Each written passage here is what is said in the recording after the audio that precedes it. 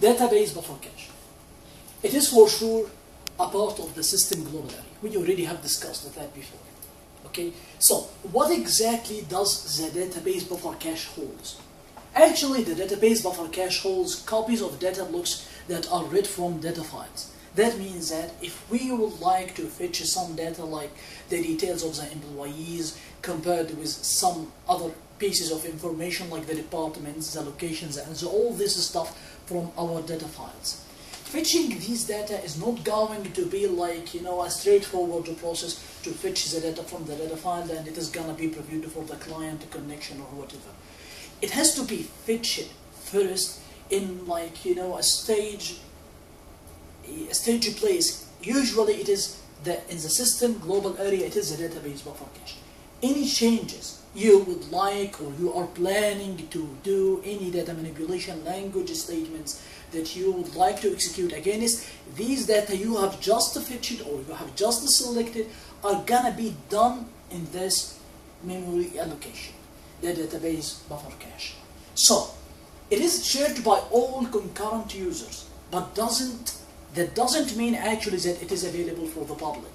Okay, there is still all kind of authentications that have to be run against these pieces of data. So let us assume that you don't have access for the employees table in the HR schema, and it happens to be you try to do such a thing, and it is available in the memory. Does that mean that you will be able to access these blocks?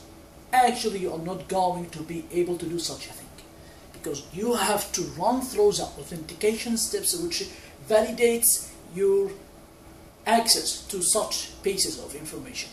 So actually you will run through all the authentication levels which we have discussed before, and in case you have passed them, you will be able to utilize the existence of these chunks of information or these data blocks in the memory without fetching them again from the database files, and you will not need any kind of disk input and output operations further anymore for these data blocks. Okay, so what is read-look buffer and what is the difference between the database buffer cache and the read-look buffer cache? Actually, you can say that the read-look buffer cache is like a circular buffer in the system global area. Again, it is a part of the system global area, and we all agreed about that.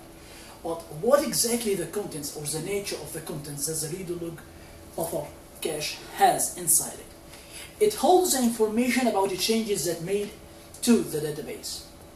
Okay, so let us assume that you have done like hundreds of transactions against your database. All these transactions are gonna be held as a change vectors.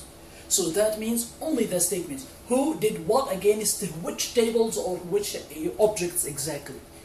That is the responsibility of the read-look buffer cache, to keep track of all the change vectors that happened against your database object during the sessions of your database. So it contains the entries that have the information to read changes made by operations such as DML and DDL, data manipulation languages and the data definition languages. All this stuff are going to be held in the read-look buffer cache. So why exactly we need such information to be kept track of during that database operation?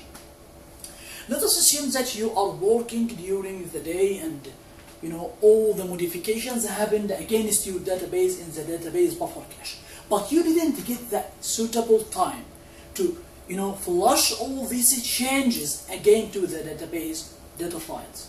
Okay, so this disk I/O actually usually in the middle of the day makes a lot of disk contention. So the priority here actually always are being gave to the database buffer cache, not the database buffer cache, the read-look buffer cache. The read-look buffer has to flush all its contents before the database does that. This happens according to a protocol called write ahead protocol. Actually, this protocol guarantees that you will not be able to write any modified blocks to the disk before the change vectors related to these changes have been successfully flushed and propagated successfully to the redo data files. And we are going to discuss the redo data files in so much details in further lessons, inshallah.